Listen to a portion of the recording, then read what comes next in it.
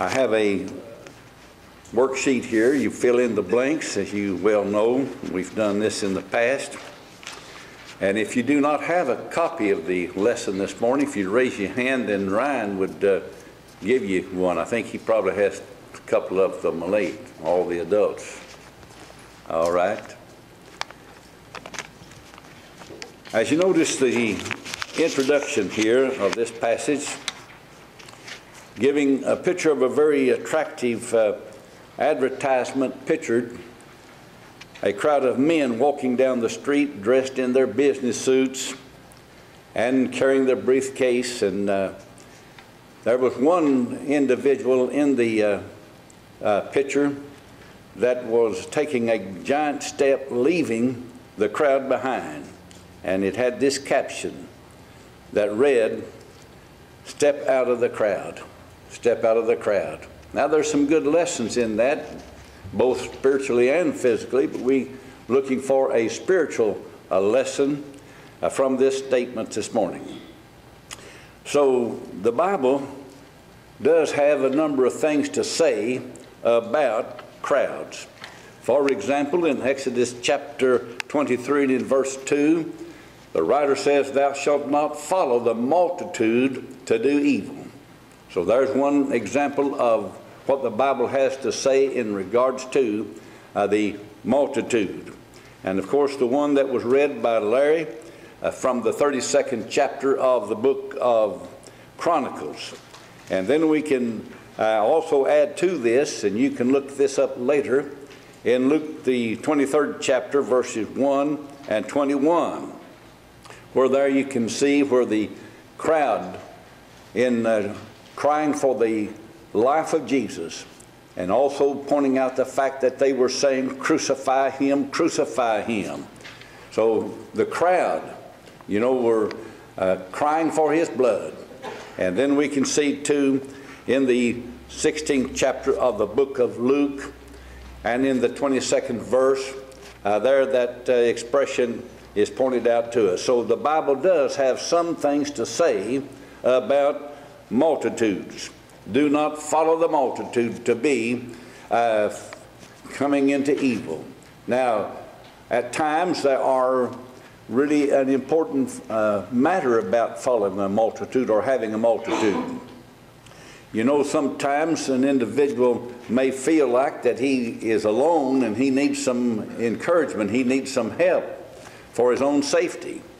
I can remember that in the services sometimes they would tell the troops or the boys in service as they go out on leave that you stay away from a certain part of town if you're alone. You need to have some other soldiers with you if you're going to be going through that section of town, because they realize that one could be, even killed or beaten up, but with a multitude of them or several of them, then they would be protection one for another. So in that sense, we can see that the multitude could be used in a good way. But the church is challenged by crowds.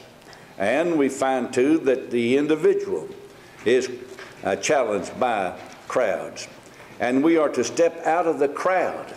For example, over in the book of 2 Corinthians, the 6th chapter and verse 17, the Apostle Paul said, "Come out from among them and be ye separate, saith the Lord, and I will heal you." And so there we find that we do need to step out of the crowd.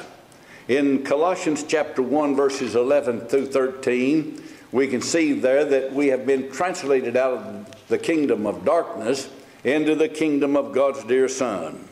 And then in the Hebrew letter, chapter 7, where we read about Christ being our high priest, and we have a high priest that is able to serve us and to provide for us, but yet we can see that we are to follow the examples that Christ, our great high priest, follow. We should be separated from the world.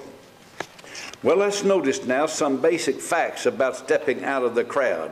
And here's where you start having a little activity of your own, filling in the blanks. Let us notice now why some won't or don't step out of the crowd. And each of these lines that you're to fill in, the beginning of that line has a letter, an alphabetical letter. And that's going to stand for the word that we're going to be filling in there. And so here we can see that some won't step out of the crowd because it is popular to be in the crowd. And we find that being the problem with so many young people today. And always have been that, I suppose. We do not want to feel like that we're different from anybody else. And so we want to feel a part of the crowd. And so for that reason, some won't step out of the crowd. We find in the second place that it is safe in the crowd. As I pointed out a moment ago in regards to the instructions given to soldier boys, sometimes you take some with you because there's safety in that. And so people find out that there's some safety in the crowd, and so they do not want to step out of the crowd. It may not always, in the long run, be the safe thing to do, and it is not always that way. But we can see that it's a reason that is given. In the third place, you want to write in the word comfortable. It is comfortable to be in the crowd. And we can see various reasons for that. We find that it's not that an individual cares to be looked at as being different from everybody else. They don't want the people to make fun of them and give them a hard time and down them and all of this. And so that's the reason why some will not step out, because it's not always easy to take the kidding, and so they'd rather be along with the crowd because they feel comfortable in that. And in the next place, we can see that it is not always easy to step out of the crowd, or some will not step out of the crowd because it is not convenient. There's that C again, convenient, to be in the crowd. And so you don't have to do much. You don't have much work to do. You don't have to do any thinking. And you can see that you just go along with the crowd and everybody's happy about it. And you're not going to ruffle up their gatherings and things of that nature. You're just one of the crowd. Well, again, we can see the next item is that some are there in the crowd because of fear.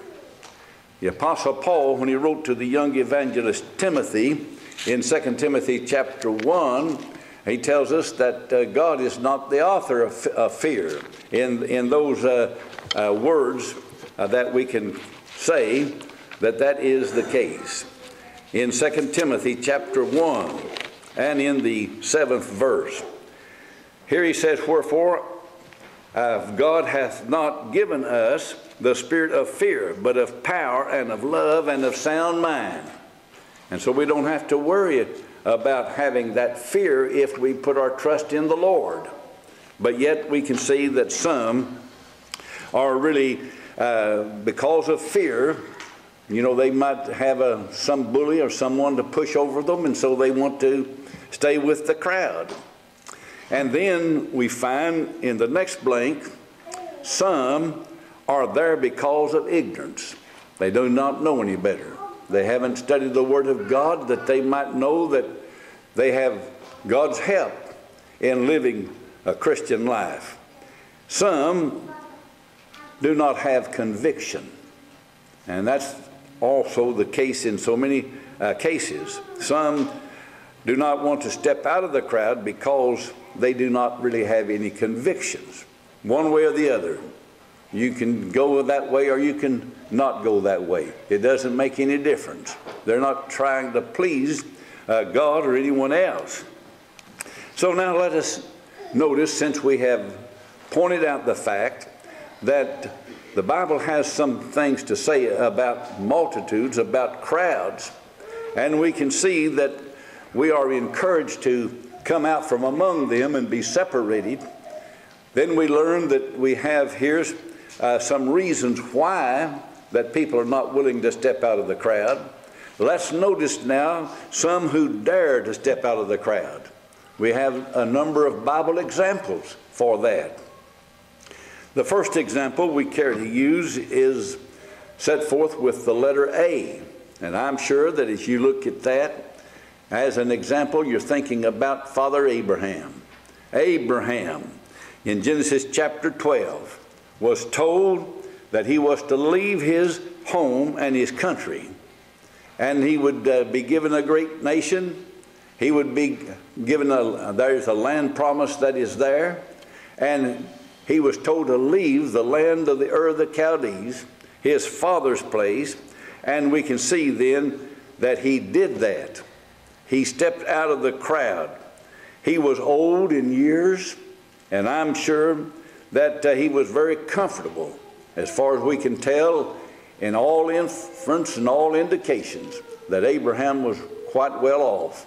And so Abraham stepped out of the crowd to do what God asked him to do, to go to a land that he would show him. Now then, the next individual we notice here that is one who dared to step out of the crowd. We might think about Abraham's nephew, Lot. In Genesis, the 19th chapter, we're told by God that Lot was told to flee the city of Sodom. Flee the city.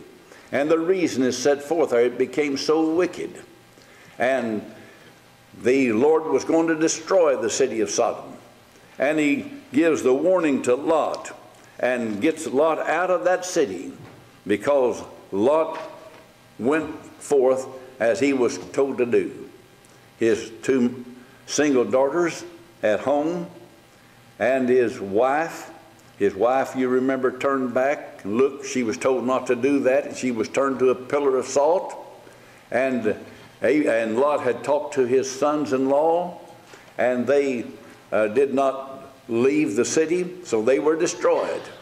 But because they were stepping out of the crowd, if you please. And then another one we find is that of David. David, it stands for D there. 1 Samuel chapter 17, verses 31 through 39 would give you a good picture of this. The crowd on this occasion was Israel. And we find that the soldiers at least, were all afraid of that giant that came out each morning and issued a challenge to them to come out and fight him. And if he would win, then they would be, subject to the Philistines. And we find that David said he would go. God would be with him. He pointed out the fact how that the Lord had been with him in tangling with a bear and a lion. And now then he is talking about this man that with God, he was equal to him and more than equal to him. And so notice then that he stepped out of the crowd as well and says, who is this uncircumcised individual? And then he goes on to point out that what had happened, and God would take care of that situation. David stepped out of the crowd. The last one on this outside page, or the first page, is Micaiah, or Micaiah. And this is found in 1 Kings chapter 22 and in verse 1 through 8. And on that occasion, you remember that the request was made that should they do this or do that, and would God give his permission, be with them? Some 400 prophets, being considered false prophets, 400 of them gave the fact that you go up. But Micaiah, the 401st prophet that was consulted, he said, you will be destroyed. He dared to step out and give the truth about the matter, that God wasn't pleased with the situation at hand, and so it was not a wise thing for them to go out. And if they did, then they would have to suffer the consequences. You know, sometimes today it takes stepping out of the crowd to be able to tell a person what everybody else has said, we're all right. you're okay, I'm okay, and everybody's okay. And yet there's one they don't like to hear from, because he says, you're not okay unless you do what God says to do.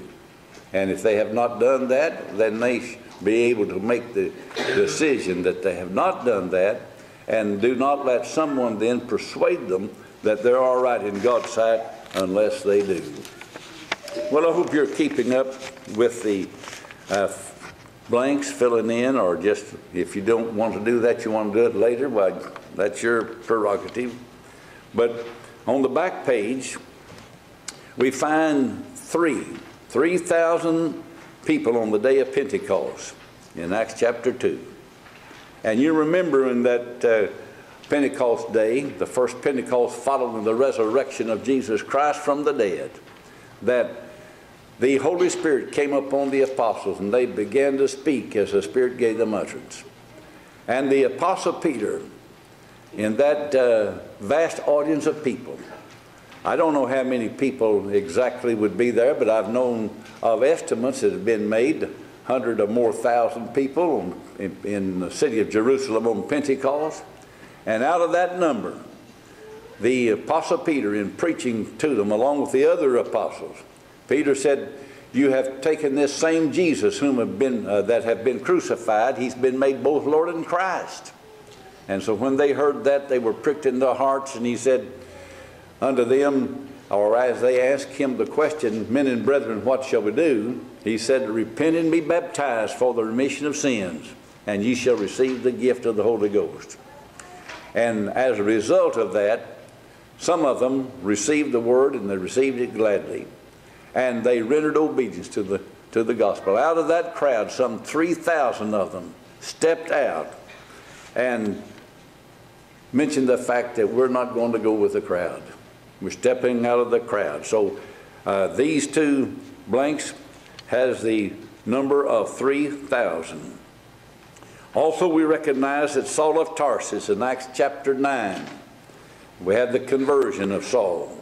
And Saul, if you think about it, was an individual who was brought up in the Jewish religion. He was a Jew of the Jew. He was a full-blooded Jew, Pharisee of the Pharisees. And we find that this individual left his father's religion. Is it all right to leave a person's father's religion? It is, if that religion is wrong. And so Paul found that he had been taught that the Christians were impostors. He didn't believe that they were of God. And so here he was going to persecute them and brought them back to be tried, put to death. And here the Apostle Paul gave up all of this. He stepped out of the ranks of the Pharisees. Galatians chapter 1. He said he was above any of his equal. You see what he had to give up and did give up. He stepped out of the crowd. The crowd says, you go on and make a good Jew in what you are doing religiously.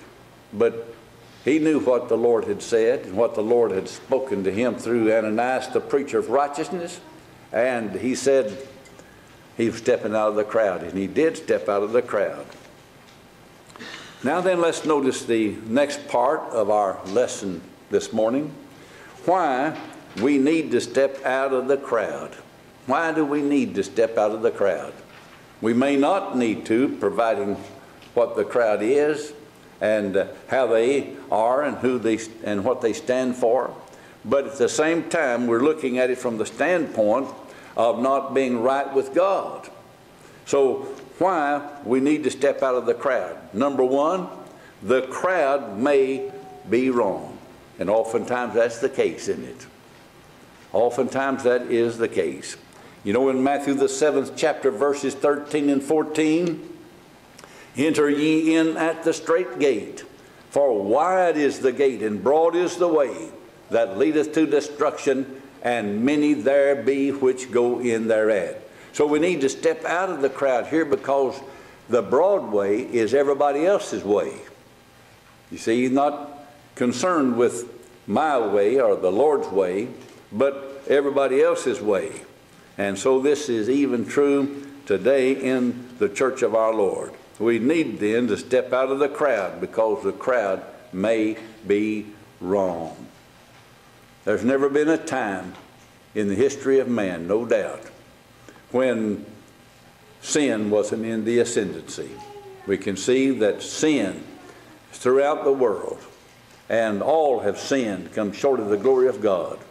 And we note then that the multitude are not going to be doing the right thing all of the time. So we need to be concerned about that. Also, we can see the need to step out of the crowd because of the need of the crowd. The crowd that's lost in sin need to be saved. They need to know the truth. And so we have to be able to step out and do that for their benefit as well. And you notice the term there, the 4.2 plus billion people, that's increased since this was printed a number of years ago. Well, we notice then that we need to step out of the crowd because of the wrong influences. Wrong influence. I was talking a little bit Wednesday night, I believe it was, about influence. And we can see that there are influences that are not good for us, that are wrong. We don't want to follow them. Paul wrote to the Corinthians in 1 Corinthians 15 and 33 that we need not be deceived, because evil companionship or communication corrupt good morals. And so we don't want to be influenced in the wrong way. So we need to step out of the crowd for that reason, because of the wrong influence. You know, sometimes people get caught up with the individuals, and they get with the wrong individuals, and then they're influenced. Instead of influencing them, they are influenced by them, and that's not the way that you want it to be. You influence them for good, and if you can't, well then you need not to be with that kind of influence that will take the chance on leading you away from the Lord. The next couple of lines is from the book of Proverbs 6:27 and 8, that we cannot play with fire and not get burned. You ever thought of that? Here you're playing with fire now, you're going to get burned if you're not careful, because you can't play with fire and not get burned. And that's one reason that we need to step out of the crowd and not be influenced by them. Furthermore, we can see another reason why we need to step out of the crowd, because we're not going to be judged by the crowd. I know sometimes as individuals we judge a person because of the crowd that he keeps, and in that case we can say we're judging the crowd as well. But when we stand before God in the judgment, well then the crowd is not going to answer for me. Yes, I was influenced by them, but they're going to have to give an account for that, being a stumbling block and so on. But I'm going to have to give an account for myself. As the Apostle Paul wrote in 2 Corinthians 5 and 10, he said, for we must all give an account for our sins. Every man must give an account to God for the things we've done, whether they be good or whether they be bad. Also, we can see we need to step out of the crowd because of the consequences of following the wrong crowd. So there's consequences that needs to be considered. In Matthew 7:13, when he said, enter ye in at the straight gate, for wide is the gate, and broad is the way that leadeth to destruction, and many there be that will go in thereat. There's the consequences of traveling that way. And then also we can see that there is the reward of our being faithful to the Lord. Verse 14, enter ye in at the straight gate, for strait is the gate and narrow is the way which leadeth unto life, and few there be that find it. Now then, what does it take to step out of the crowd? What does it take? Well, first of all, it takes proper knowledge. Proper knowledge. Jesus said, ye shall know the truth, and the truth shall make you free. In Hosea 4:6 says, my people are destroyed for the lack of knowledge. So we need then to have the proper knowledge resulting in the proper understanding of the Lord's way. 2 Peter 1:3, Peter wrote and he said, according to his divine power. Well, then he said, what is it he said? He said that these things whereby are given unto us exceeding great and precious promises, that by these we might have eternal life. And then we can also recognize the fact that Paul in 2 Timothy 3:16 and 17 mentioned the fact that all Scripture is given by the inspiration of God and is profitable for doctrine, for reproof, for correction, for instruction in righteousness, that the man of God may be perfect, completely furnished unto all good works. And of course that knowledge that we have from God's Word creates faith. Faith comes by hearing, and hearing the Word of God. And the individual Christian can also keep himself free, pure from many of these things in the world. In fact, all, if we put it to practice, if we simply grow in knowledge. For when for the time you ought to be teachers. Hebrews 5:12 through 14. You need that one teach you again, which be the first principles of the oracles of God, and are become such as have need of milk and not of strong meat.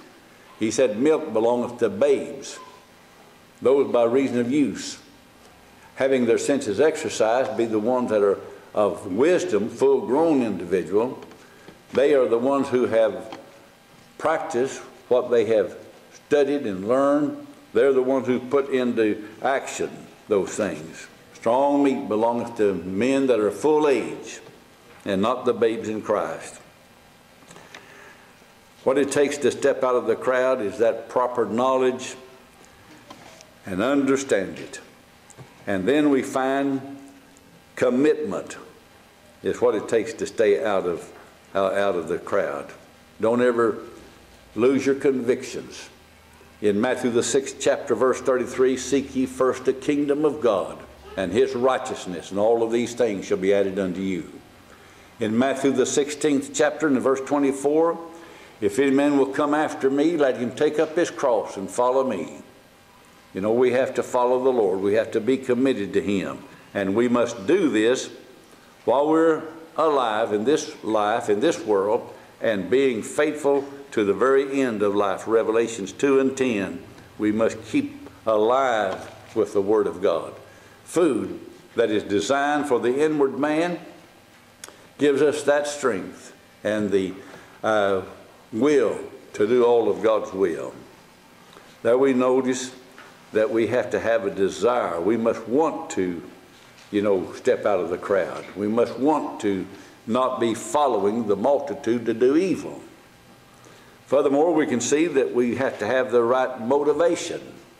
And what is a better motivation when we have that incentive and a stimulus to really have the right actions? That must come from within. That must come from within. Colossians 3:1 and following, if you then be in Christ, seek those things which are above, where Christ sitteth at the right hand of the throne of God. Set your affections on things above and not on things of the earth. For you are dead and your life is hid with Christ in God. We're dead to sin and we're alive unto the Lord. And then we notice too, we can take this step out of the crowd if we let dissatisfaction. We can keep from doing that if we're not dissatisfied with the will of the Lord, and at the same time realize that we can't be satisfied with our conduct in all things, because we still have room to grow from time to time. Live to be 100, and you can get better every day, and you still have room for growth. The Apostle Paul wrote about that over in this next passage in the 3rd chapter of the book of Philippians. And in that passage, he points out that I know that I'm not already full grown. I know that I have room to grow. And he says it in this way. That I may know him, I see. Well, I'm looking at the right chapter, but the wrong verses, 13 and 14. Here Paul said, brethren, I count not myself to have apprehended. But this one thing I do, forgetting those things which are behind, and reaching forth unto those things which are before. I press toward the mark for the prize of the high calling of God in Christ Jesus. Let us, therefore, as many as be perfect. Paul is saying that he and the Colossian or the Philippian brethren, some of them were perfect. That is, they were full grown. They were of age. They mature. He said, be thus minded. Well, what kind of a mind do you have, Paul? I don't feel like that I know everything. I don't feel like that I have accomplished everything. But I'm going to forget about some of those things, and I'm going to reach forward to others. I'm going to get better. And so that's the attitude that we need to have. That's a sign, the mark of maturity. God shall reveal even this unto you, he is saying. And so dissatisfaction with our own life, we need to want to get better. And then too, we find there is courage. That's what it takes. That quality of mind here that enables one to meet danger and difficulties with firmness. Deuteronomy 31, 6, 7, and 23. Joshua 1 and 6. Be courage. Proper attitude towards sin. You know, in Proverbs 6, verses 16 through 19, 6 things doth the Lord hate, yea, 7 are abomination unto him. Man has a proud look, a lying tongue, and so on. He names them. And so here we can see that we need to have the proper attitude. Let our attitude be as that of the Lord's, because he hates sin, and we can hate what God hates, but we can't hate, you know, what God doesn't hate. But we can hate sin, because that separates men from God. And then we need to have faith in God. If we'll follow this plan, well then I think that we have the chance here of, you know, being acceptable in the sight of the Lord. So in conclusion then, are you hiding in a crowd? Do you know why you are in the crowd? That's the first thing I think we need to know. Why am I sticking in the crowd? Why am I trying to go along and doing what everybody else is doing that's not right and not, you know, fair to their fellow man or to themselves and to the Lord? So why is it that I'm still in the crowd? And this would be, of course, as we said here, a perfect time when a man realizes that he's in sin and needs to do something about it. That's the time to do it. And if you've gone back into the world, that would still be a good statement to make. So the lesson is yours this morning. If you're here and you feel a need to respond to the Lord, to glorify you and both and worship you and this worship hour, and Father, for the things we studied during Bible class. Father, we pray that we have the courage to not only step out of the crowd, but to stay out of the crowd, and Father, that we don't fall back into that as such as the temptation of the world. Father, we're mindful of those that have been mentioned this morning, that are on our minds and our hearts, Father, that are ailing right now. Father, you be with them, and those that are care for them, that they can get back to their much needed health. We pray that you be with Brother Russ as he is still overseas preaching and working for you over in the Marshall Islands. Father, that through his speaking that the word is taught and many can come to know the truth. Father, we ask you to be with us as congregations. We continue to work for you in this community. Father, we can be a shining light and lead others to you and strengthen your kingdom. In Jesus' name we pray. Amen. Amen.